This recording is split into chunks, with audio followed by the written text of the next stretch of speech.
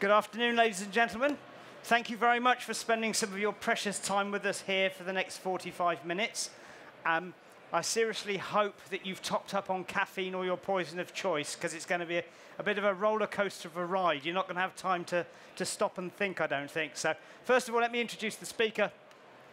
So Karl Lillrud is a TEDx speaker of considerable repute, has advised several thousands of companies in online behaviors, changing technologies, and how they impact business. But this is backed up by over 25 years of experience within e-commerce. But we have got 120 slides over the next 45 minutes. We are going to have a microphone at each end, and at an appropriate point, some of you are going to be asked to provide topics of your choice. So start thinking about something that you might like to ask Karl and what sort of topic you might want to put in front of him. But without further ado, Karl, if you'd like to join us on stage. Thank you very much. Thank you, and thank you for that lovely introduction. Hi, everyone. Nice to see a full room. OK, so as most speakers in this world that actually do this professionally, I will not tell you to put down your phone. Because what I want you to do is to play around with it and record and take photos and live stream or whatever you like. I encourage you to try to use this as your memory in your pocket. Because we're going to go fast. As we just talked about, it's going to be a lot of slides. So let's just jump in there. We're going to talk about the future. And the future, for me, is maybe not exactly the same as the future for you guys, because I work in the future. But to be able to do that, we need to look back a bit. So let's take a look at what we just overcome in the last year and what the audience and I talked about last year. But if we just jump in there, it's 1 year. 1 year of amazing achievements around the world.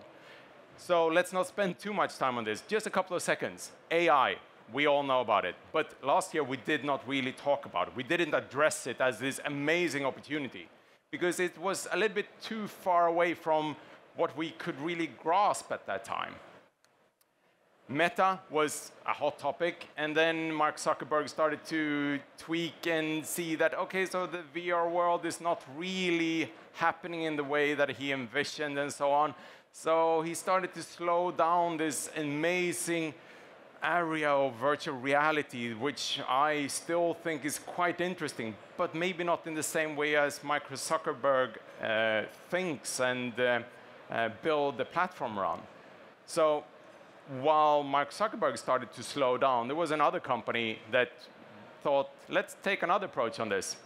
And Apple started to actually offer a very new view on it from their point of view, because they've not been in this space before. They created an XR headset, which is both VR and augmented reality, AR. So we're creating a mixed reality environment, which again gives energy back to the virtual space, but the virtual space maybe not being this room that doesn't connect with the reality. And this is super interesting, because this is what we're going to dig more into. But with that in mind, we have other areas that have also happened over this year. We have the Tesla robot that a year ago was just this amazing, beautiful picture and a guy on stage wearing some sort of suit, no robot at all.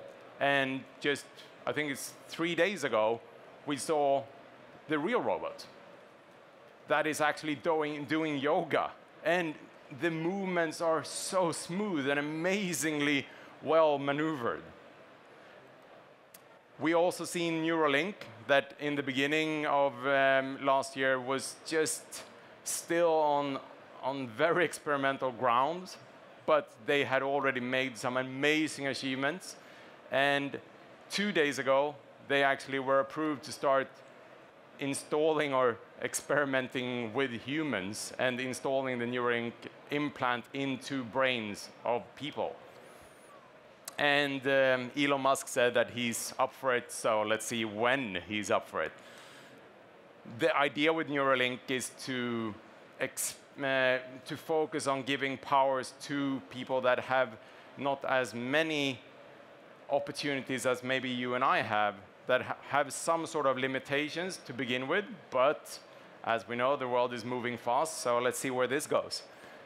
We have NVIDIA that have been around for quite some time, but NVIDIA managed to do something that is quite extraordinary. They created an artificial intelligence chip that all countries around the world are just trying to get their hands on.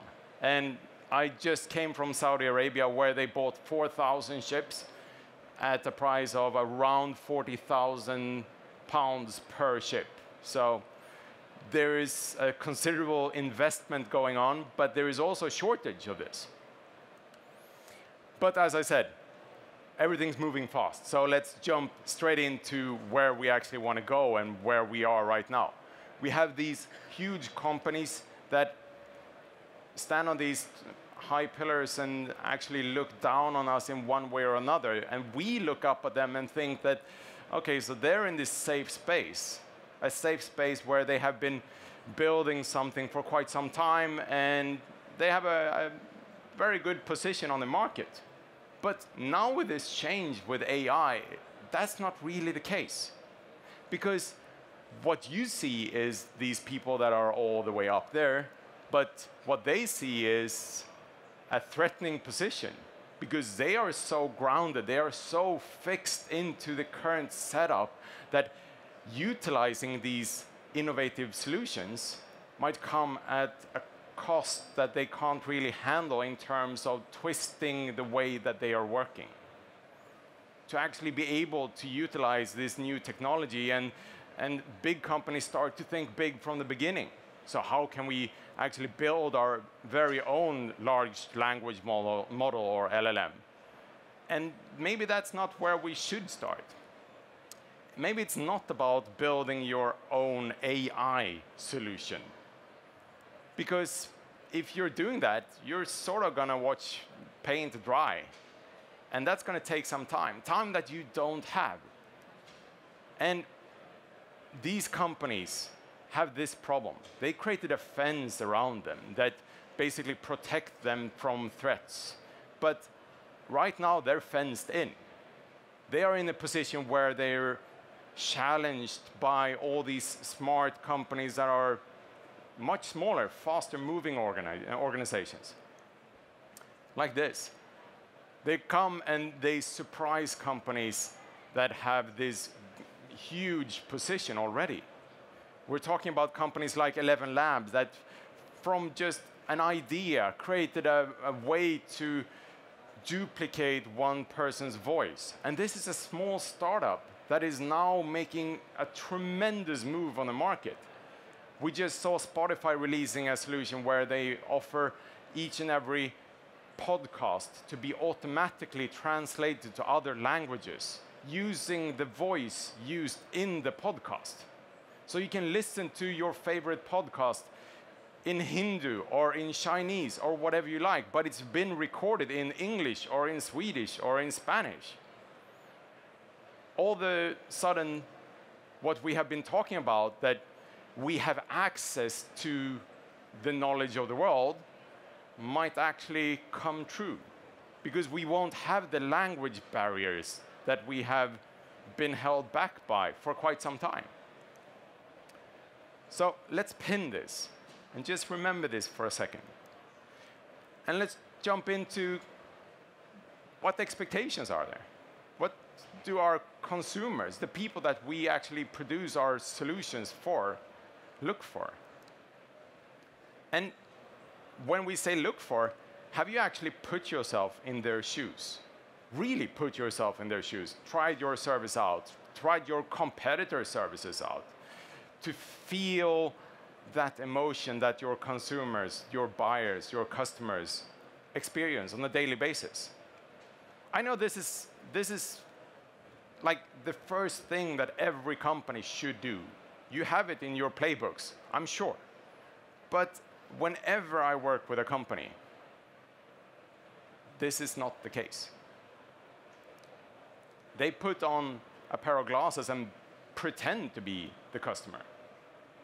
they don't actually act and feel like the customer.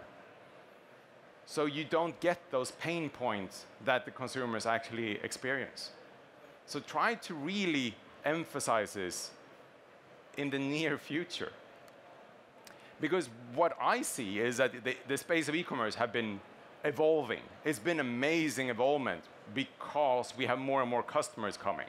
And with the pandemic, the positive side for the e-commerce space was that, okay, consumers are inside. They are limited in terms of what they can reach, and the e-commerce space had an amazing opportunity to actually supply consumers with whatever they looked for.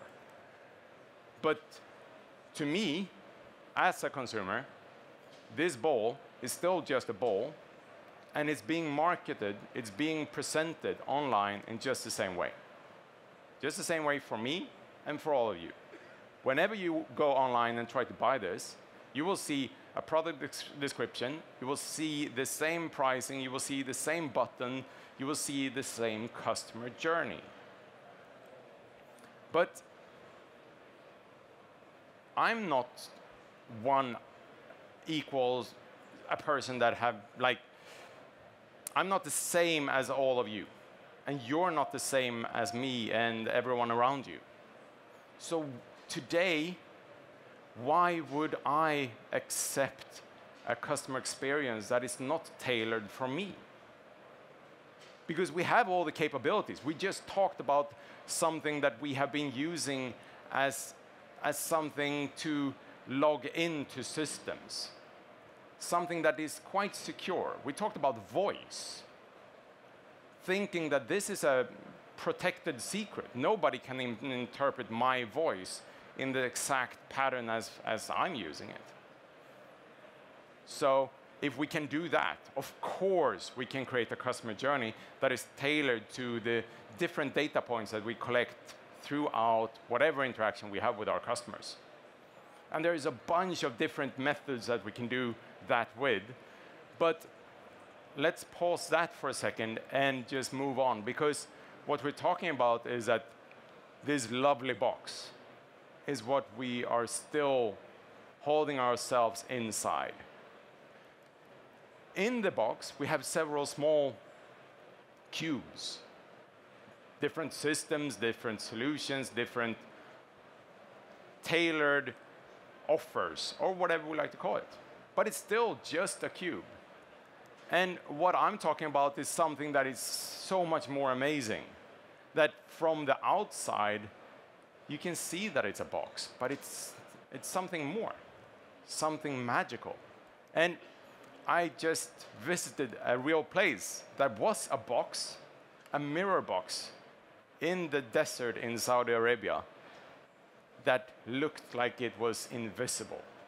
This building is a huge building, and when you come up to it, as it mirrors all the surrounding, and even me, it's hard to actually see the house.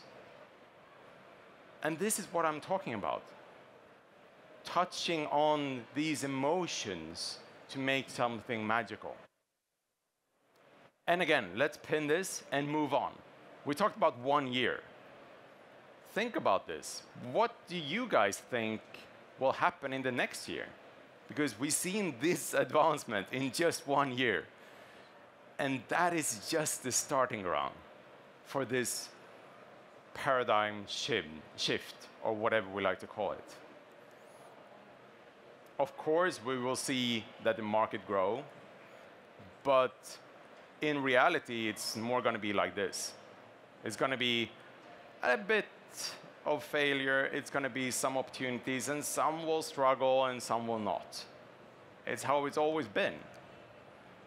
What I need you guys to do is to actually pick up your toolbox and use those tools that are available. Not the same old tool that you've been using forever and ever, but actually try some new ones. And obviously AI is a space of immense opportunities. So with the AI space, we're actually talking about analyzing how a thought pattern is created. We're talking about that artificial intelligence as we know of it today, we can't really understand the conclusions. We see the conclusions. They are amazing already. But the language model and the learning, the brain behind it, is a closed book for us. This is an interesting part, and this is what many people are worried about. So if I give you a quick example, if we train a language model on a language like English, and then say, your goal is to translate this to this other language, let's say Spanish.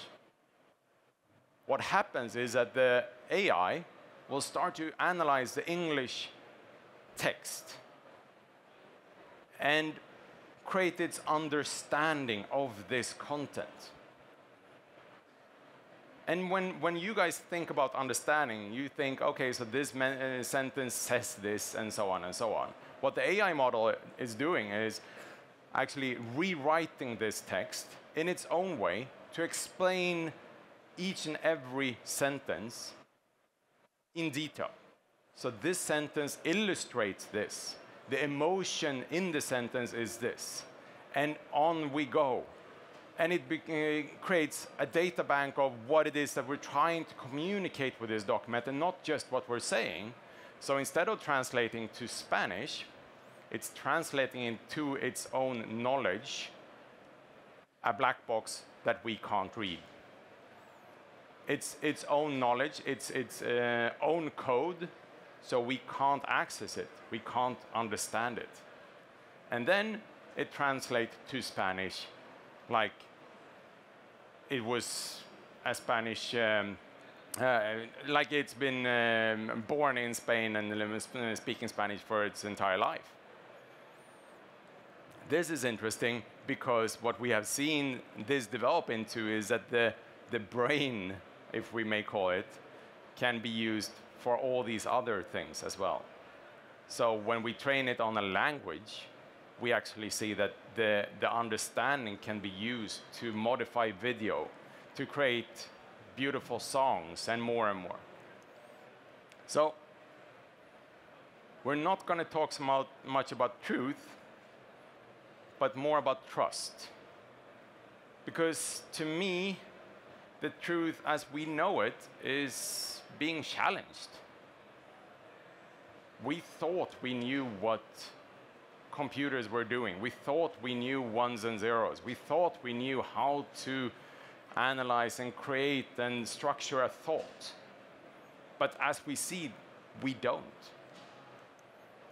So for us to be able to handle this, we can't just stay in our shares and trust that the future is going to be great. We need to jump up and do things. But this is how everyone feels to some extent when we start looking at this. The companies that I work with, they are confused, but also worried, and they're trying their best to find a way to protect themselves, protect their current situation, meaning that they're actually not making a move. And what I talk about is doing this. It's not to do one move, it's to do a bunch of different things. And in the e-commerce space, we've been talking about this over and over and over again. Experiment, experiment, experiment, and see what works. So A/B testing is going to be here for a long, long time onwards. But maybe A/B testing can be empowered with AI. Maybe we can A/B test a solution using AI features to actually remove some of the alternatives and create some new alternatives that you have not even thought about. Because what you're looking for is a golden egg. You're looking to create something that is an amazing fit for the market right here, right now. What I'm looking for is for you guys to create just a pile of eggs. And then eventually some of those eggs will become shiny. And as you polish and polish, they will be more and more beautiful or attractive to whoever your customer is. but do it together with your customers. Don't do it in a lab on your own. So again, let's pin this as well and jump over to e-commerce as the standard way of thinking of it. But why are we talking e-commerce still? It's 2023. What we thought we would be talking about is more like a virtual space of how you consume goods, right? And when I talk about this, I'm questioning this. And I've been questioning this for quite many years. Because when we talk about books, we talk about books even if it's an audiobook, a paperback, a hardcover, or if it's an ebook. It's still a book. But in the e-commerce space, we're separating these things. We say e-commerce, we say retail, and we say mail order, and so on. Mail order doesn't really exist any longer, but it does. So going back to the consumer again, we'll pin this and get back to that in a minute. Because what we see in front of us is this highway of opportunities. And it's just an open space full of opportunities that we can make amazing things out of. But in reality, that's not really the case. Incorporating AI into your company and into whatever tech stack or whatever solution you're offering is going to be a bumpy ride. You have to go back and forth. You have to dare to hit the walls.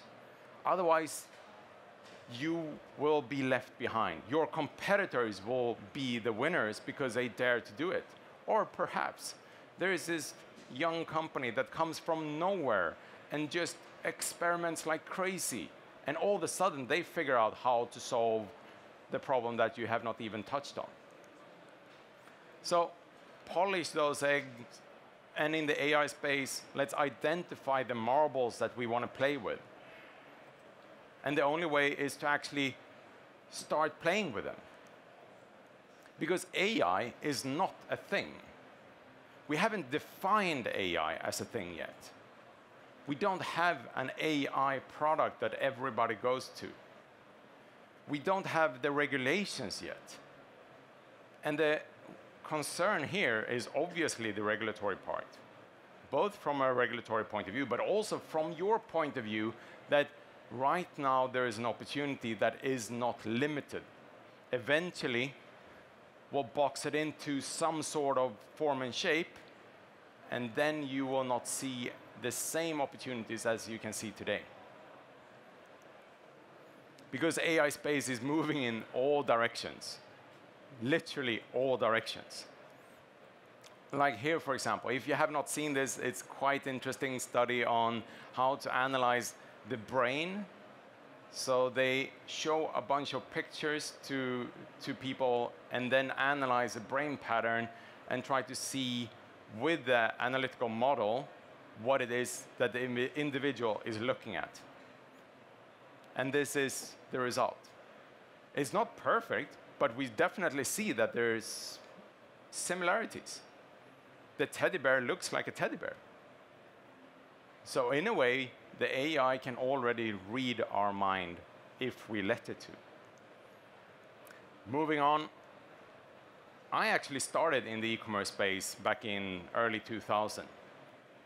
I was offering a service where we worked with young designers to present their products to the global market. Interior design and everything within that space. I loved it. It was so much fun, and we really tried to push all the boundaries, but we were way too early.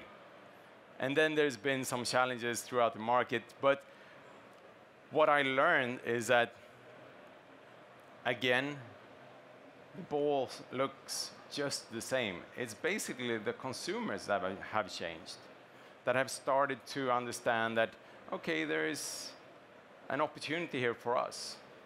And the more the consumers demand, the more we actually need to understand how to run faster. Because the e-commerce space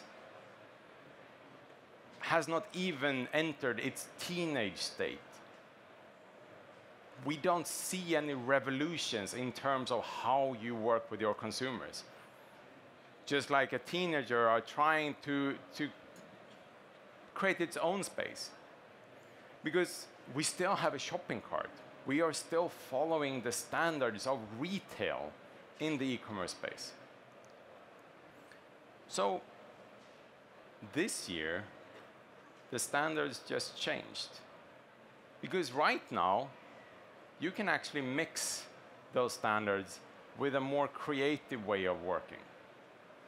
The AI opportunities have created creativity, something that we thought was only something that we humans mastered. But consumers, they really expect something special. They want to feel that you care about them. They want to feel special. So let's pin this again and get back to that real soon. And as you see, we have been collecting a bunch of different pins throughout this presentation. And what I want us to do is start connecting these pins in your mind, because what we're creating is a pattern that maybe you have not created before, or maybe you have already visited this in your own safe space.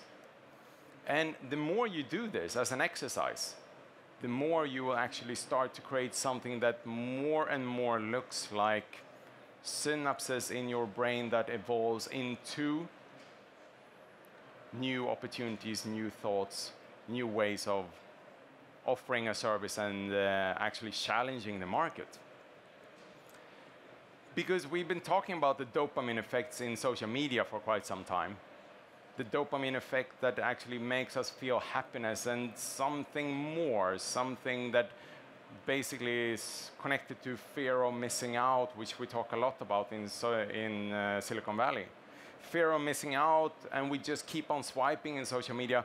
But if we can create a similar feeling, emotion, that is not almost like a drug, but a positive emotion, and not just polishing that ball that we see and offering it as a ball in blue, white, white, white, and orange.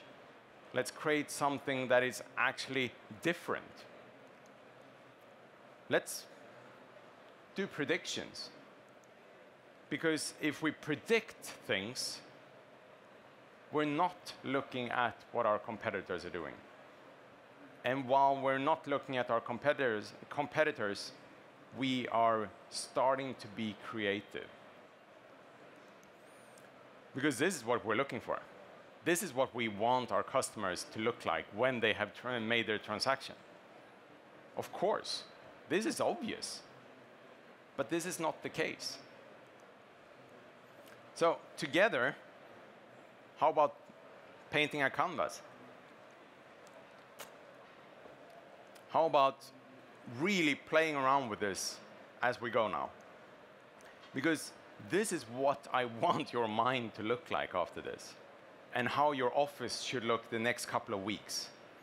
This is what I want you to start working on, and not just keeping to your current way of working. Be creative and play around. Be kids again, in a way.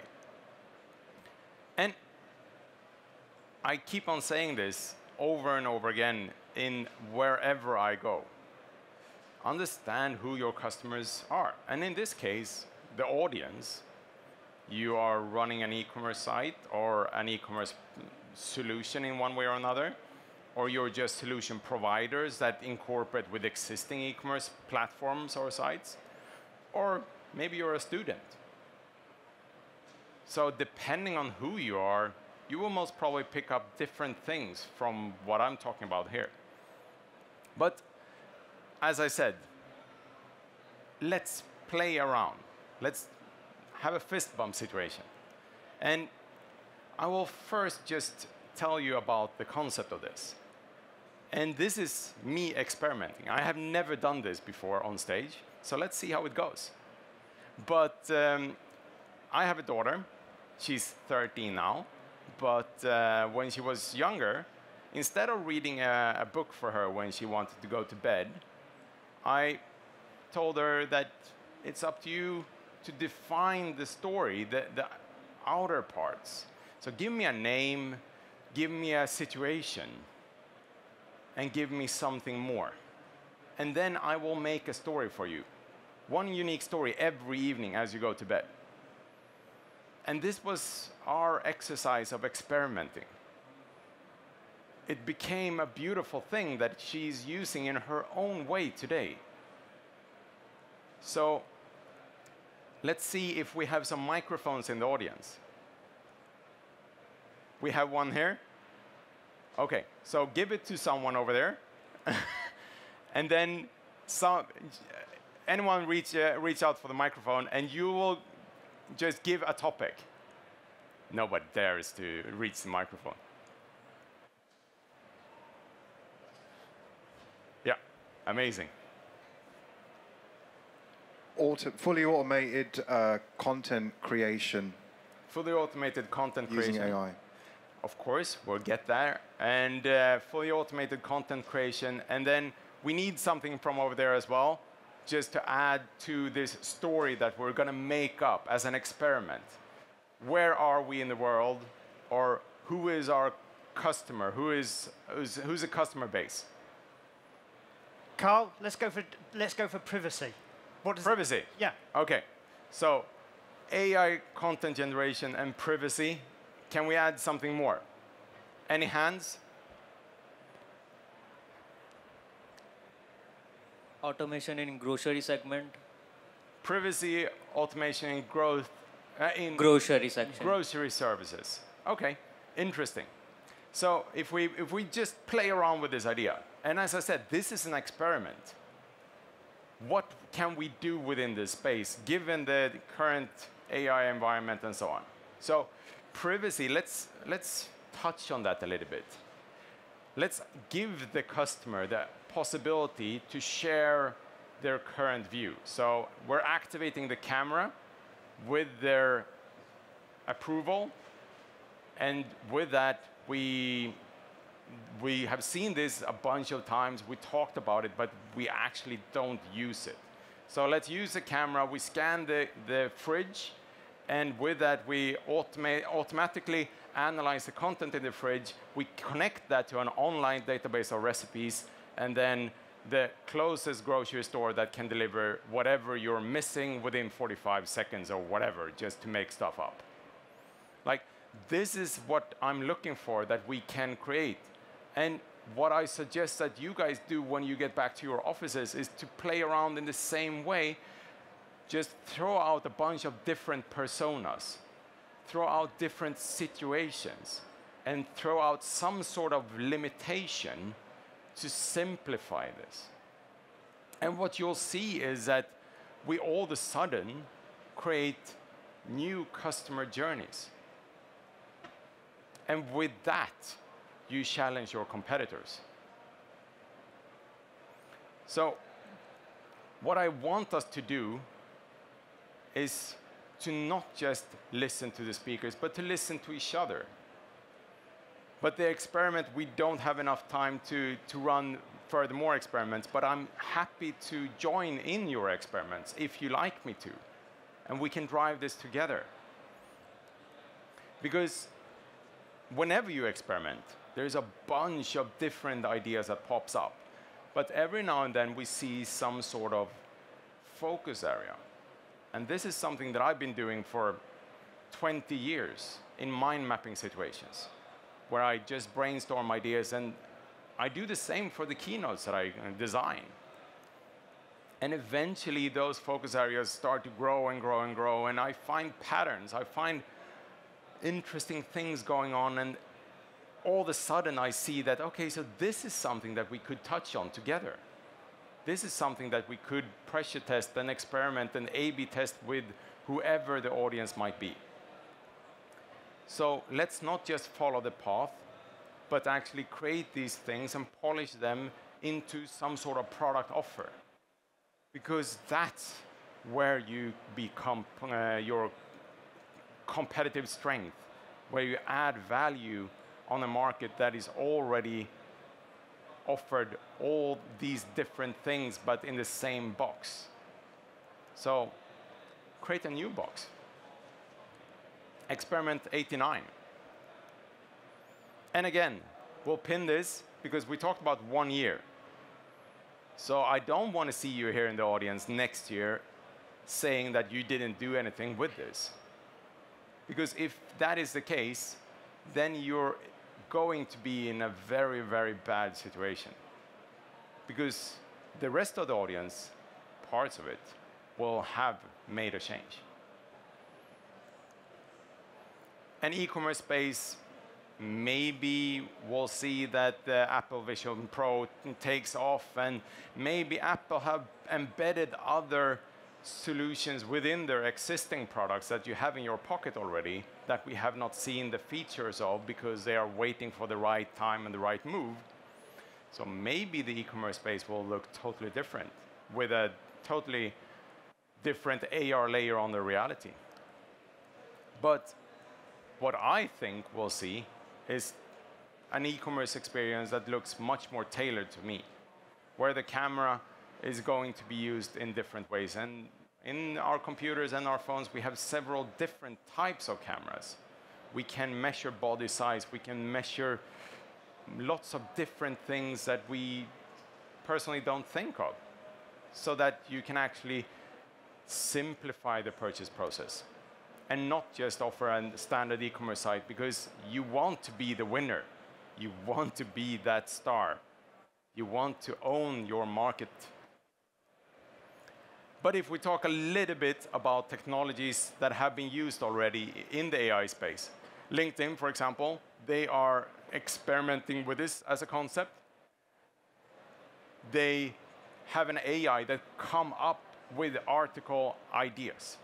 And then they invite people on the LinkedIn platform to write the articles given this topic. And a bunch of people goes in and write contributions, as they call them, but it's not just a thumbs-up contribution. It's a small article, which is kind of interesting. And LinkedIn as well is experimenting with that if you're looking for a new employee and you want to go out with a job ad, you can post that information, but it's going to be an AI that writes the job ad for you so that you get what you're looking for. But of course, you will still be there to approve that whatever the position explains is actually the reality and what you're looking for. Amazon, of course, are making a big move, but they are doing it, as we've been talking about, in small pieces. So, for example, they are experimenting with pre-shipping. They don't call it pre-shipping, but basically, to simplify it, they are shipping products closer to you so that when you buy it, it's going to be delivered in record time. They can show that this product can be delivered to your house much faster than any competitor because they have predicted that you will buy it. That's a kind of interesting move. So they're moving their warehouse around all the time based on predicted patterns. They also realize that having 2,000 recommendations and reviews on a product doesn't add the value that the customers are looking for because we don't read 2,000 reviews. So instead, they take all those reviews, they load them into an AI model that outputs, this is what people say is good, this is what people say is bad, and this is why people recommend you to buy it or not to buy it. It's a summary, but it's written like one complete summary of all those reviews. It's not made up stuff, it's connected to the actual reviews. So what I want to do here today is not to give you all the different AI tools out there because there is basically too many. I just wanted to plant a seed, a thought, maybe several thoughts that we interconnected with these pins. But it's up to you to actually start to put some water on this thought and create your own future. Because don't be that guy sitting on your chair just relaxing and not making that move. Be the person that dare to bump in the walls and find a path forward. That's all from me at this moment, and we have 4 minutes for Q&As. Please.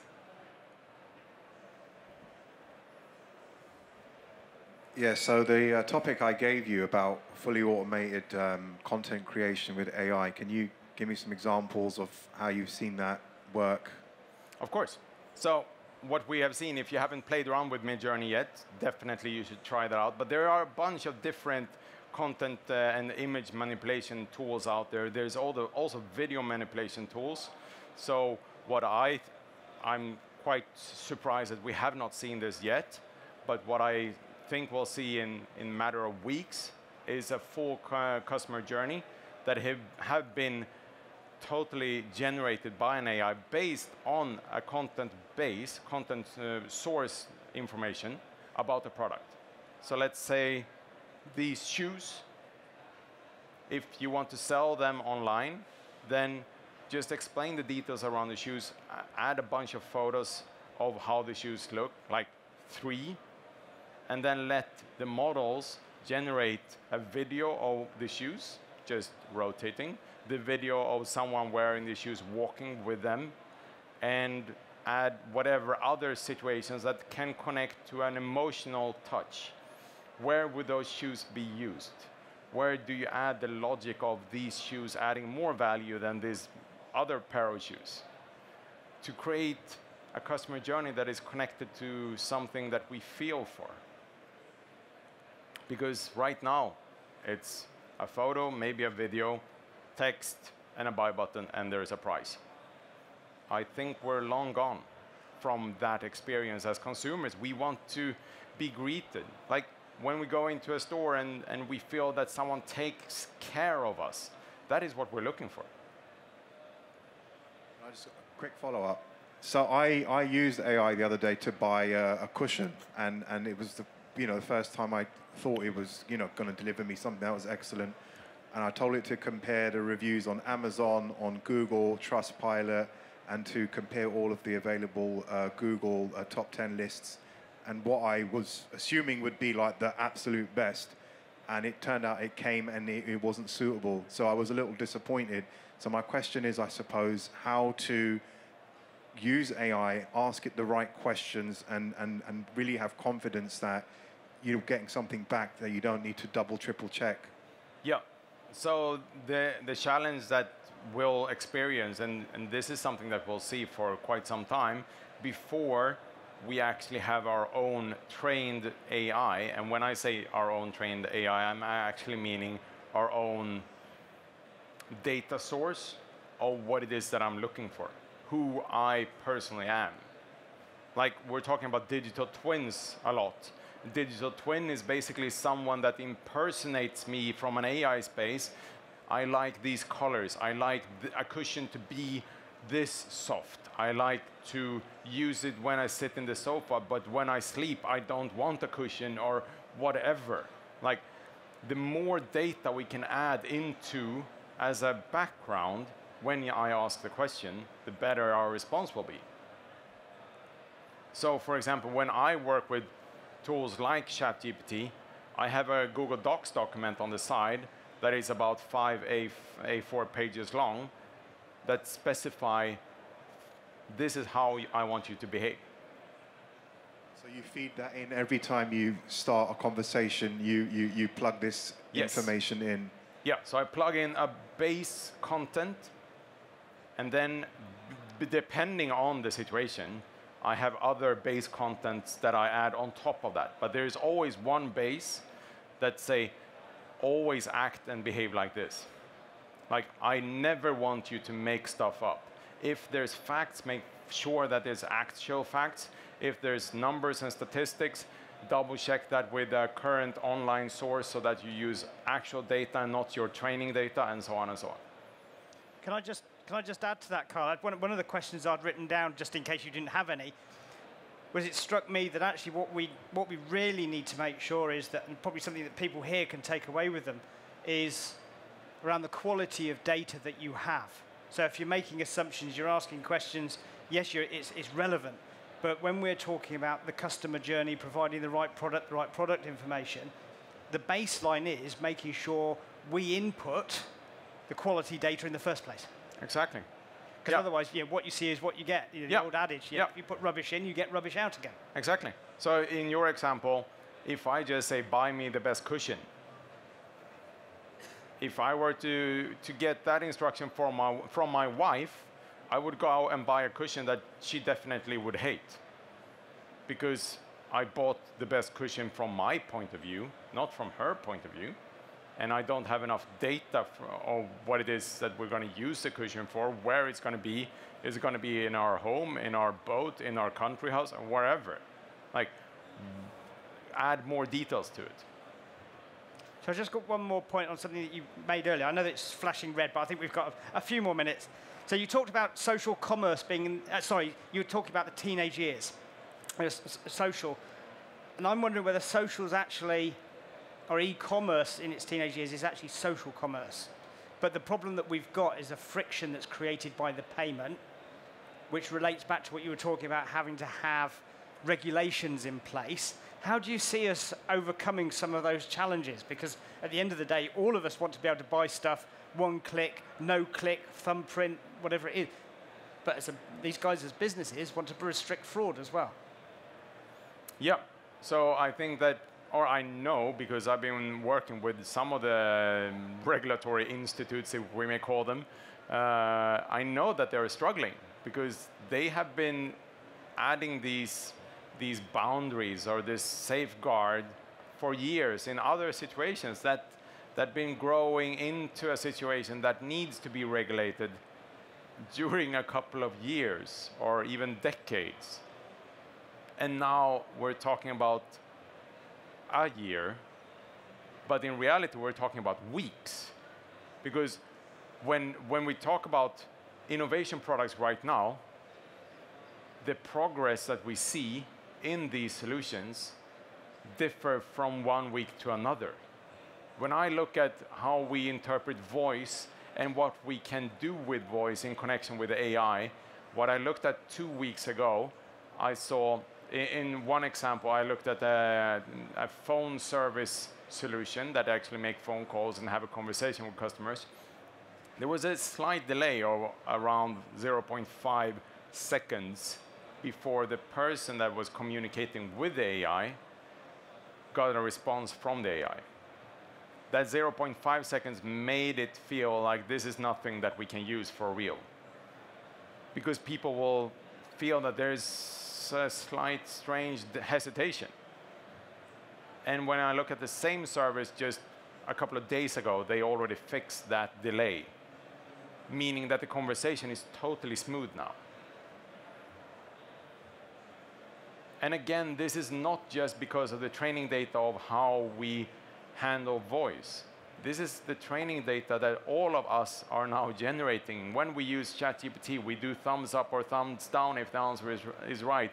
If we tell ChatGPT to rephrase the answer, we are saying to the training model, this was not good enough. If we go to Midjourney and we get these 4 different alternative images, we always say this image is what I like. Or if I add a new question that is similar to the previous one, then the model itself knows that, okay, I did not do a good enough job. We're scoring the AI platforms all the time, and we've been doing this for years. We've been building knowledge about what is right and wrong for years using CAPTCHA, for example, where CAPTCHA, as you have seen, whenever you register or send messages online and so on, you have to tick, okay, where are the buses, or where are the red lights, and so on. That's a training of AI. I think that is a very good note to finish on. That actually, we've still got a little bit of control in there. We're actually trying to get better quality of insight out of AI by telling it where to look, how to look, etc. So, Karl, thank you very much for your time, and thank you all very much for your patience. Thank you. Thank you, everyone.